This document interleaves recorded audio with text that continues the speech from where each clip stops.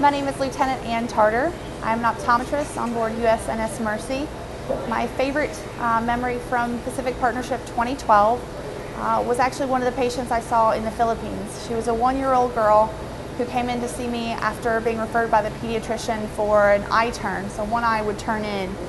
And after my exam, I was able to put on a pair of +7 lenses on her. Her eye straightened right out.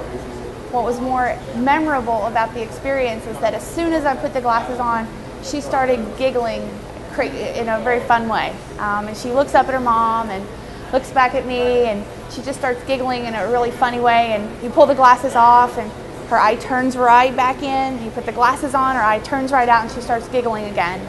We were able to intervene before age 2, and she's going to have a great outcome because of it. And so it's one of my favorite memories from PP12.